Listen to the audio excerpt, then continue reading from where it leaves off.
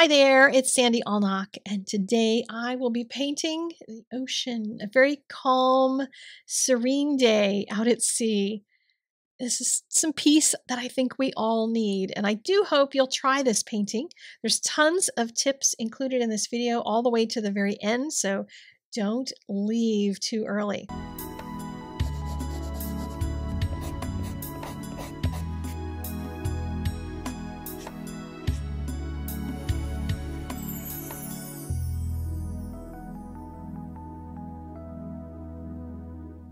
This particular painting has only 3 colors that I'll be using in it: cobalt blue, phthalo blue turquoise, and I'll be adding some Payne's blue gray as we move on. But for now, I'm just going to mix these 2 colors into a very wet mix because I want to paint the sky first, and I like these 2 colors for sky.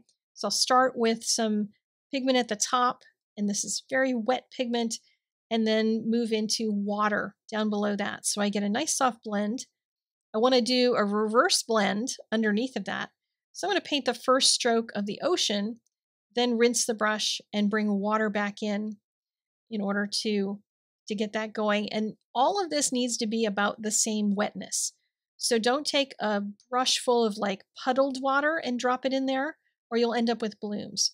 Make the brush about the same amount of wetness for all of these strokes.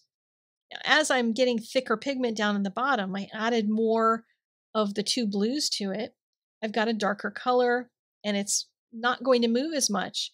So I'm using the same color to drop into the sky to just break it up, make it seem like there's some kind of cloud things going on there, but very muted and soft, not a whole lot going on because that paper is still soaking wet. So not puddly wet, but it's still very wet, which means all of this is going to blend nicely. If it doesn't blend perfectly, you can take that brush again with just barely dampness on it and drag it across those clouds to soften them up. You can dry it completely on a towel and then lift color out of it too. So this brush has a lot of uses for me when I do big washes like this. Next up, I'm going to break up the water section, and I'm going to mix thicker pigment with some Payne's blue gray this time. It's going to make it a little more desaturated, so it's not so cartoony bright. And I'm going to create a couple of different sections. I want some areas that'll be a little darker, some that'll be a little lighter, so I start getting variation in between. I'm going to add a whole lot more variation. This just means there's some in that initial wash that's going to stay there when I get to the next phase. So I'm going to dry it completely. You want your paper dry until there's no warps in it anymore. Once you heat dry it, it should dry completely flat.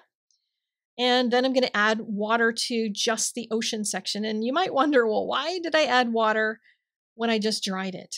Well, because before, different sections were different amounts of wet and dry. When I can just go in and do a clean wash with just water, I know how wet everything is. And I know all of these sections that I'm going to paint. I know exactly what they're going to do because I know how much water's there. It's not puddly. It's a little bit shiny. And that's going to give me certain kinds of edges. And water management in watercolor is huge.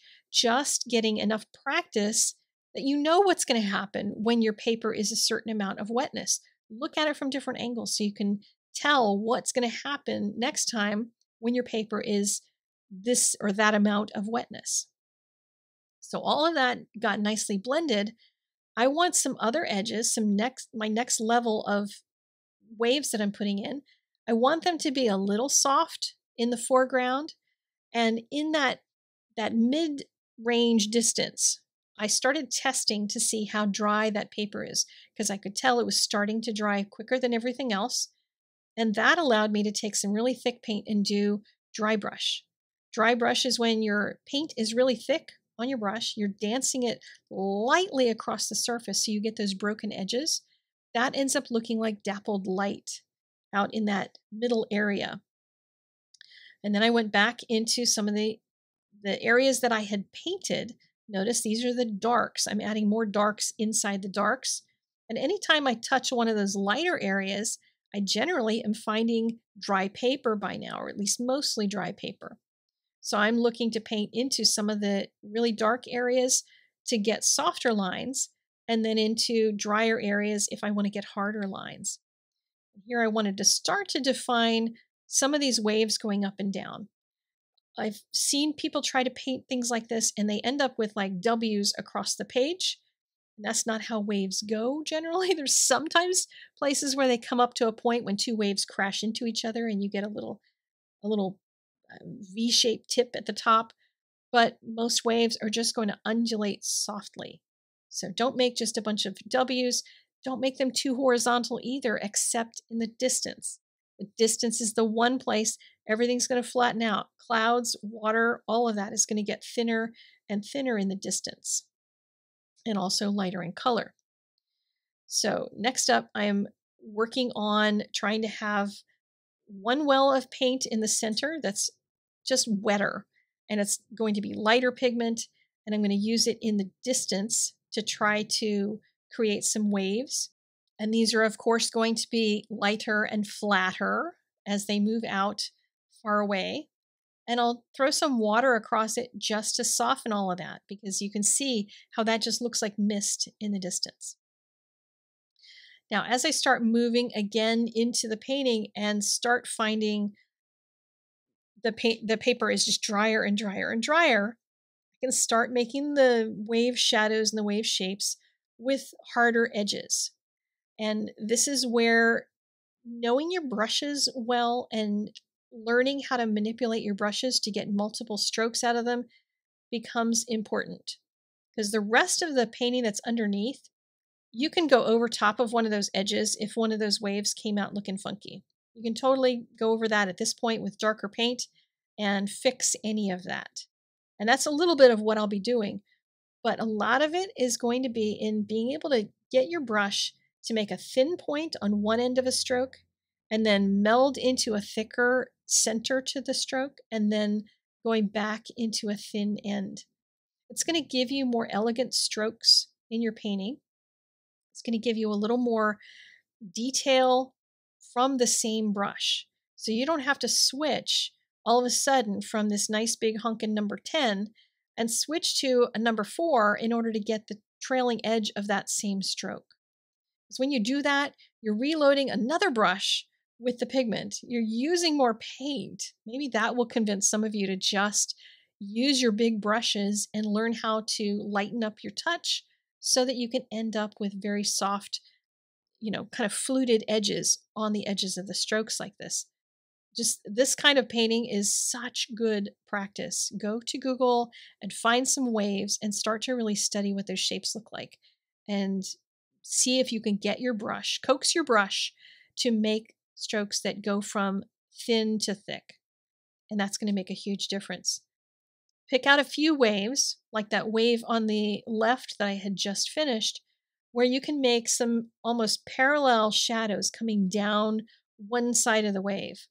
It's going to give your painting a little more sense of, having painted an actual wave instead of just blobbing on color, because now I'm trying to guide the motion of the ocean. I'm trying to show where the ocean is lifting up. On the back side of that wave, it's really light, and on the front side of that wave, the shadows coming down. And all of the waves around it are supporting that motion. So you can almost feel the wave curling up just a little bit. There's some sections where you may also find that it looks like you have a strip across the painting, like there's somehow all of your waves joined and ended up making one bright spot that just travels completely across. And I'm constantly squinting at my painting to see if that's happened by accident somewhere, and then breaking that up, just taking another dark stroke and crisscrossing some of those areas so that I end up with something that has a really good flow to it. I'm going to go back into this distant section once again and try to raise up the level of the horizon back there. It's not until I get to the far, far distant waves that I'm using this really small brush. It's a number 4 round, and I'm using it because these are really small waves out there. I'm also using much thinner pigment, much more water. Remember, everything's going to dry 30% lighter than what you painted. So if you paint something a little too dark, know that it's going to lighten up some. And here I've got edges that are as sharp as some of the ones in the foreground. So I'm just going to take a very little bit of water on my flat brush and just go right over the surface again and soften out some of that so I don't end up with hard edges out there where I wouldn't be able to see them. As Bob Ross used to say, put a bird on it. Or here I'm going to put a bunch of birds on it, different angles, different sizes, and using a very pale wash of that desaturated kind of color. If you have not yet, then please do tap that like button. And if you haven't subscribed, do that as well. And hit the bell and tell YouTube you want to see all my videos so you can come back and see more. I'm going to have more watercolor painting of water on Friday and all week on socials. I will be painting water, so please do join me there. My patrons got a little treat. They got to see a bit of a crazy thing I did, and it's a don't do this at home. The drawing on the left is in Copic marker. I tried to replicate what I've got here that I showed you today, and it's a do not do this at home. If you're interested in seeing why don't do that at home, you can go become a patron and find out. Link in the doobly-doo, and I will see you on Friday. Bye, guys.